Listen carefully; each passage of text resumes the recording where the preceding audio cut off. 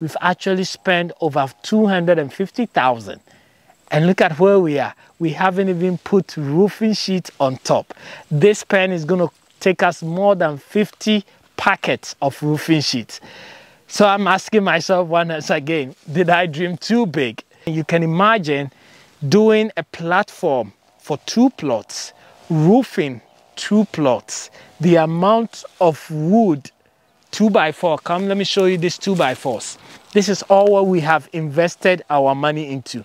So the amount of this wood that we've bought, you won't believe it. One of this wood is actually costing us about, I think, 30 Ghana cedis. And this is just for the roofing. What we did is we also did concrete at the base so that we can put the